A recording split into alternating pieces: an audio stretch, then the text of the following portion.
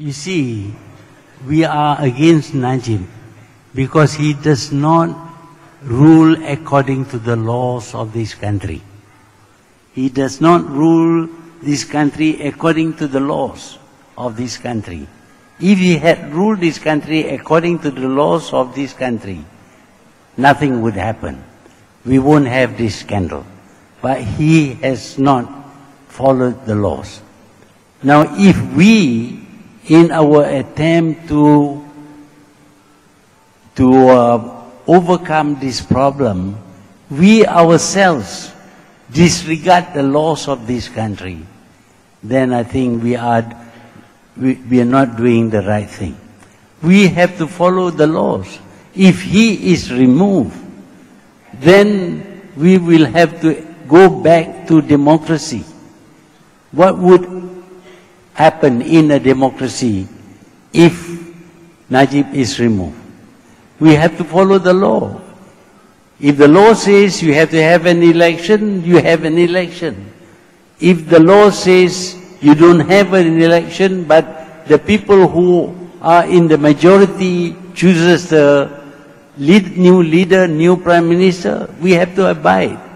We cannot tell people, you are not following the law, and we also will not follow the law. That would be wrong. I'm not talking about getting rid of UMNO or whatever. I'm talking about us, Malaysians. Do we want the rule of law or we don't? If we say he is not following the rule of law, we ourselves must not do the same thing. We must follow the rule of law. What happens when we follow the rule of law, that is something that we cannot reject. What happens if it is done according to the rule of law, we have to accept.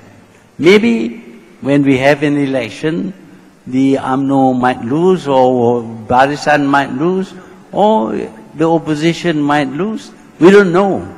But we have to follow the rule of law. If we don't, then we are going to have the same problem that we have today, where the government is not following the rule of law. Dr. P.P. Shah here. May I ask Tun Dr. Mahathir whether you have set a timeline for the signatures campaign?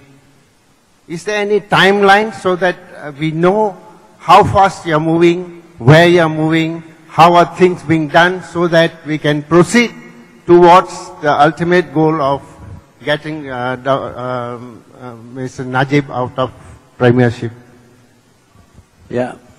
Can I answer now?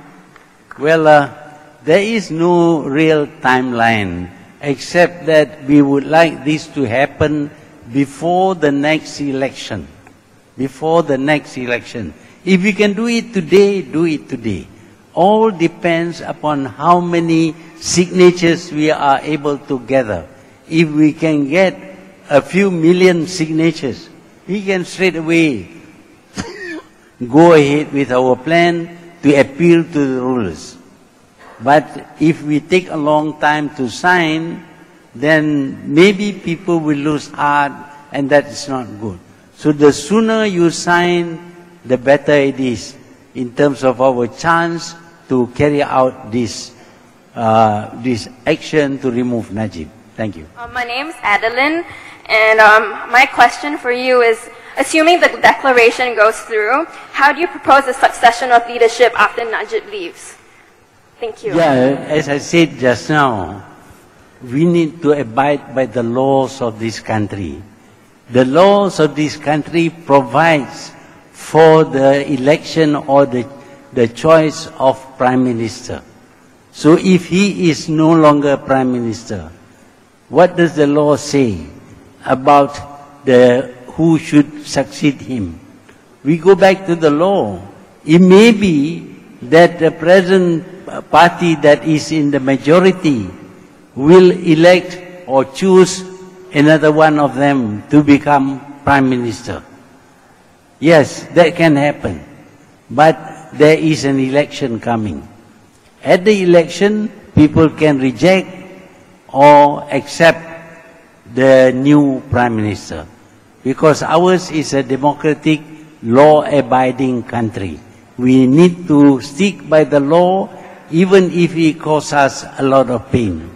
So I will not say, I cannot say who will succeed Najib. It is up to the law to determine the process of selecting a new leader. Thank you. I think we live in a law-abiding country. We have rules, we have regulations, we have all kinds of provision to prevent abuses. But no law in the world can prevent abuses done by people who wish to abuse the system. So we do believe that there are a lot of weaknesses in our system which needs to be studied to make sure that in future what happens today will not happen again.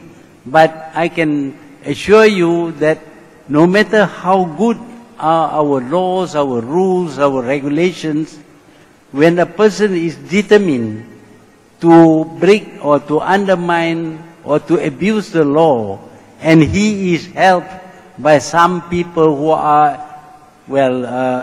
some executives, then still we may be faced with a problem that we are facing today. So I agree we should study and make corrections to the constitution even and the laws, but please remember that when somebody wants to undermine it, somebody wants to abuse it, they can always do so. It is up to the system to try and prevent such abuses from taking place.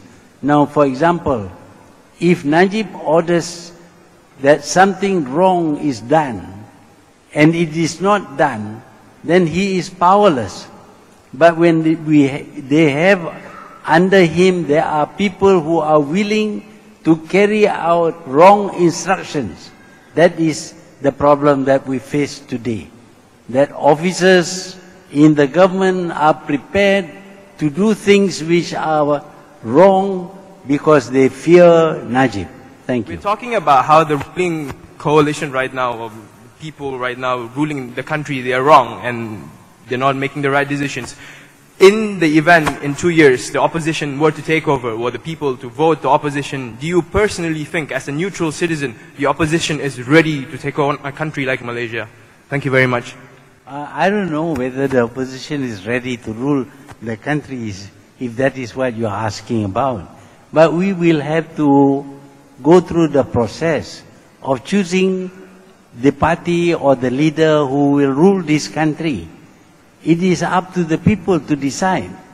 The essence of an election is that people will choose the best people to rule the country. But if they choose the worst people to rule the country, then it is too bad for them. But in the case of Najib, he was good until he became Prime Minister.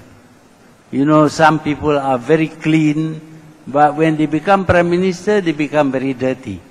We cannot, we don't know. We really don't know. So, people in Malaysia are very sophisticated now.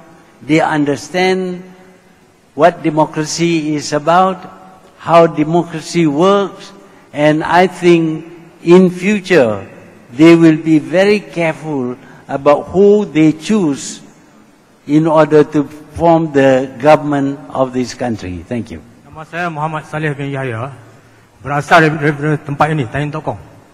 Jadi saya ingin tanya kepada Tun satu soalan yang straightforward lah. Jadi Najib kita kata pada keseluruhannya telah ditolak oleh rakyat di luar parlimen. Bersama dengan perwakilan yang kita kata 82 daripada Pakatan Harapan atau Pakatan Rakyat. Maknanya Najib telah ditolak. Jadi apa ikhtiar kita untuk mengemukakan satu figure yang melebihi Najib untuk mengambil alih pentadbiran negara ini daripada masa sekarang hingga ke hadapan? Sekiranya kita tidak ada figure itu, kita masih kabur dan terumbang-ambing. Jadi saya haraplah Tun dapat memberi sedikit pencerahan kerana sebagaimana yang Tun kata, yang ada dalam UMNO ni semua pemakan dedah. Jadi macam tak ada UMNO tidak ada wakil yang boleh ditonjolkan untuk mengambil alih kepimpinan Najib. Adakah Tengku Razali tidak makan dedah? Persoalan dia, dan boleh diterima mewakili UMNO untuk mengambil alih. Dan yang kedua, satu soalan. Kalau sekiranya bukan Tengku Razali, adakah Anwar Ibrahim? Itu persoalan saya. Terima kasih. Terima kasih. Sebenarnya kita memilih orang yang kita fikir boleh berkhidmat dengan baik. Biasanya bila dia dicalon dan dia berkempen untuk dipilih, dia nampak cukup cantik, cukup elok, bersih segala-galanya. Malangnya bila dapat kuasa dia jadi lain. Jadi kita tak ada cara untuk nak menentukan orang yang kita pilih itu adalah orang yang akan pegang kepada janji-janjinya. Kalau kita tengok dulu, tak pernah siapa pun tegur tentang Najib. Tak pernah siapa kata, oh Najib ni tak boleh jadi Perdana Menteri. Kita pun sangka macam itu. Dia memang satu orang yang baik, sebab tu dia dipilih. Jadi bila dia dipilih, dia jadi Perdana Menteri, barulah kita tahu bahawa dia bukanlah orang yang layak dipilih sebagai Perdana Menteri. Jadi saya tak boleh jamin sama ada Tengku Razali ke, Anwar Ibrahim ke, siapa pun belum dapat kuasa, baik. Dapat kuasa, jadi lain. Terima kasih.